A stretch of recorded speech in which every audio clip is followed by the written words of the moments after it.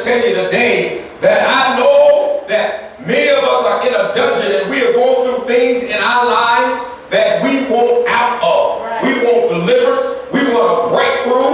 We want God to do something mighty and special. But so many times when we try to cry out and pray to God and ask God to help us and deliver us, it seems like there is no answer. It seems like things are only getting worse. And Lord, if you don't come through and help me, things will only get worse. And I'm afraid that somewhere along the line, my life, amen, may be lost.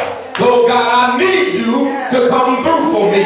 And so, my brothers and sisters, when we're down in the dungeon in our prayer life, and it seems like we are not getting any answers from God, then we must look at why my prayer is not being answered. And so, my brothers and sisters, let me give you several points, and I'll be done, about why your prayers may not be answered. Amen. And so point number one, if we want to look at why your prayers are not answered, the reason why a lot of people's prayers are not answered is because they doubt.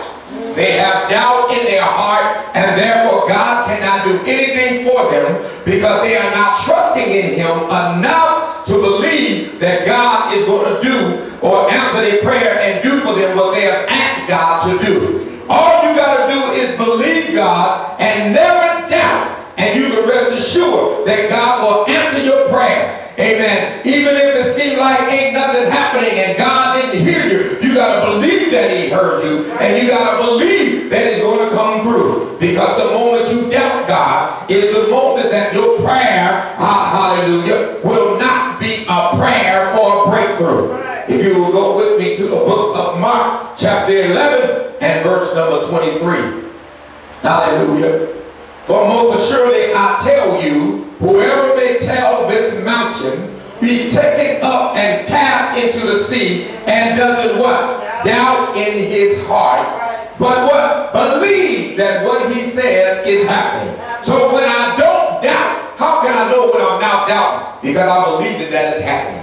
I know I'm going through every psychological and emotional and physical experience that I can have, that I will experience and go through, even when I haven't seen it. But even when I pray and I don't have doubt, I believe that it happened.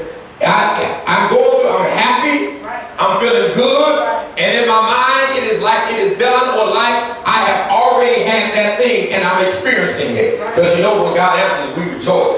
When God answers and when the breakthrough comes and when things happen, we thank God. So when you pray and not doubt and you believe it is happening, then you got to act like that. You got to go through those emotions in that process. You got to be happy. You got to say, thank you, Lord, for doing this for me. You got to feel like it's happening. You got to feel like it has already happened. You got to think like it's already happened. You got to act like it's already happened. Or otherwise you are doubting.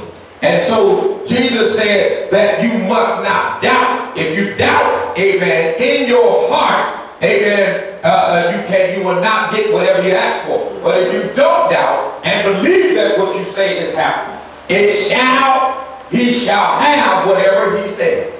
Hallelujah. So let's look at James chapter 1 and verse number 5, if you will, please. James chapter 1 and verse number 5. Thank you, Lord. But if any man lacks wisdom, let him ask of God. Let me skip on down because I want to move down here. But let him ask in faith, without any what? Doubting. For he who doubts is like a wave of the sea driven by the wind. One minute you're thinking this, and next minute you're thinking that. You're a double-souled person. You think in two ways. You can't get what you want. You can't pray and ask God for something with a two soul. You have to have a single mind, a single heart. Your heart has to be completely and totally dedicated to Him.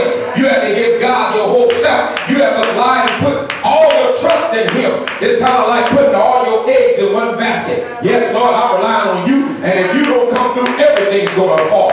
Everything is going to fail. I don't have no backup plan. The only plan that I have is you coming through for me, and I'm solely relying on you to bring me deliverance and help. And so you cannot doubt God, but you must believe that He's going to do just what you